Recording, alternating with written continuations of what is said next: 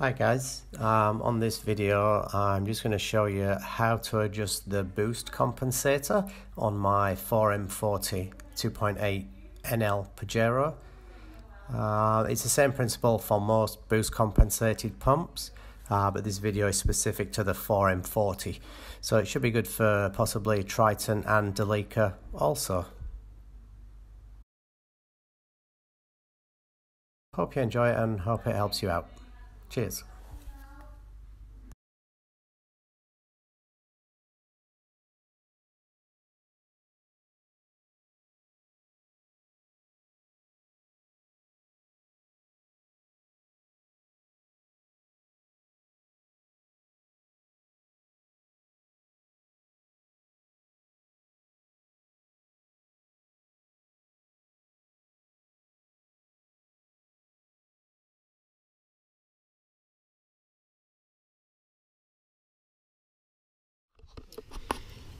Alright, now the intercooler's off, plenty of access to it.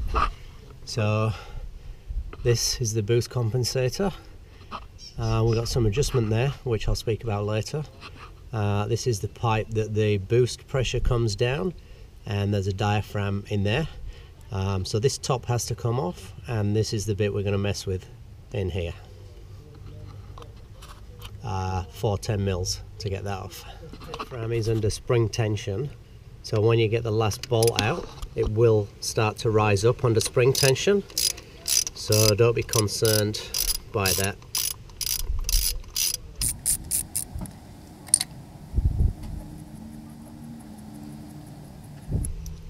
It only comes up so far, but just so you're aware, it's sprung. Flip the top off, and there we have the diaphragm. Now I've had this off previously because I was messing around with something, hence the diaphragm is up, but if that's not been touched for ages, that's going to be stuck in there, so you're just going to have to prise it up with your fingers. Now you see there's a 0 on there, right there. That is totally the wrong position. So looking at the side of the engine, the O wants to be over here, sort of around the 3 o'clock position. What we're going to do is we're going to rotate it round to the 6 o'clock position, which is a quarter turn. And at this stage I want you, if you're doing this, to just turn it. So break the seal and turn it. I don't want you to pull it out, and I'll show you why in a second. I don't know if we're going to be able to see this on camera, but down there, the reason we don't want to pull this completely out, it's okay right now, I don't think we can see, but if you press the accelerator,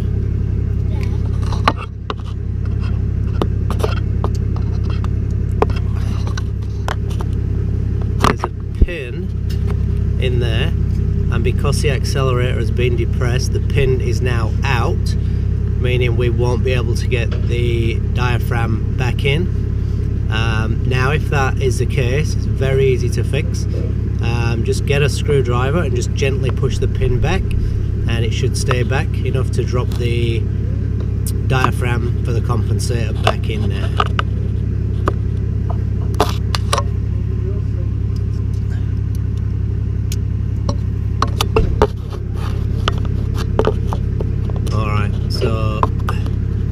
Pin is now back in, so I can drop it back down in there. Alright, so a couple of adjustments that I'm not going to mess with. The only time I suggest you mess with these is if you've got access to a dyno and you're actually doing a proper tune on the car. Otherwise I'm not going to mess with them. So basically you've got this here, which adjusts the depth of this pin. Now what that does is, when this is sat in there, it determines the height of this. So obviously when you come on boost, this moves down. In its rest position, it's sat hard up against this. So that screw there determines the height of this. That's all preset at the factory. It is adjustable, and depending on how far you're going with the tuning, you can adjust it.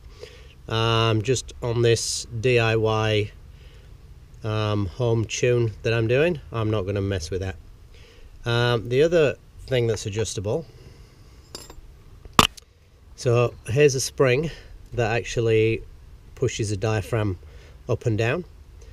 Now the tension on that, obviously a spring tension is preset by the dimensions of the spring, but this seat here is adjustable. So this star wheel, you can move that around to give more spring tension or less spring tension.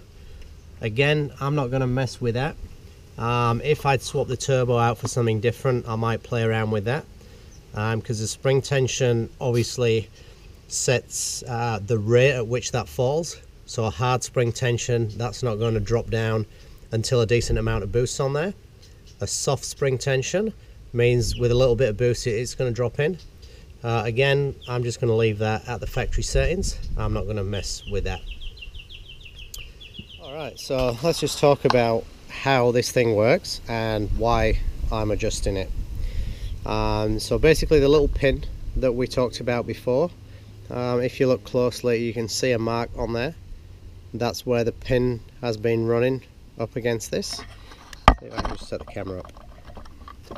So what happens is, when this is in the up position, the pin is here. As this comes on boost, that drops down, allows the pin to push out because of the ramp on there. In doing so, the more the pin comes out, the more fuel goes through the pump. Now there is another fuel adjustment on the pump, which is the main fuel screw. Adjusting the main fuel screw will give you more fuel from idle right up to governor. This here, basically all this is for is a transition between off boost and on boost. So we've got the pin sitting there while we're not on boost. As soon as boost comes on, this drops down, adjusts the fueling. And adding more fuel at this stage normally means that when we're coming on boost, more fuel is going to be injected. That helps to bring the turbo on boost quicker. Takes away a bit of the lag. You just got to be careful that you don't overdo it and get to the point where it's just pluming black smoke and running rough, which is what this car is doing now. There's a long story behind why it's doing that, but basically someone's messed with this car in the past and I'm just going through and fixing some stuff up. Now what rotating it does is very hard to see on camera, but if you look at this bottom bit here, you can probably see, if I rotate it around, that the ramp on one side is steeper than on the other side. So basically in the factory position we're on quite a shallow ramp, so fuel's added sort of very gradually. When we rotate it around to the more steep side, as soon as it comes on boost, it adds fuel at a higher rate because the ramp's a lot steeper. So what we're doing by rotating this around is actually creating that steeper ramp and making the fuel come on quicker. So we're not really adding more fuel as such. I mean, we are adding more fuel, but we're making that fuel come on quicker.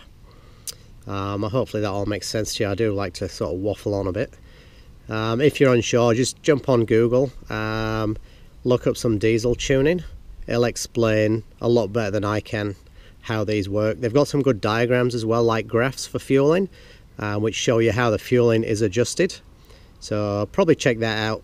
I've looked at a few of them. There's some, I'll maybe put the link in the description. There's some on the Pajero page which are very in-depth.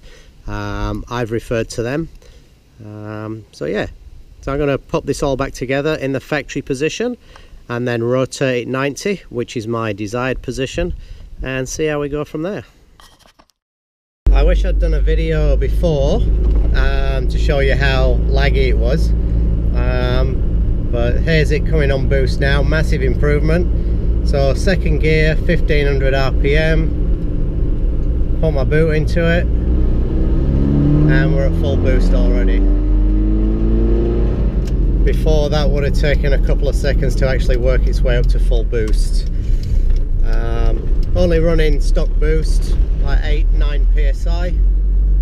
Next job on this is going to be a boost tee, so we can wind some more boost in, and then I'll have a mess with the main fuel screw and put some more fuel in.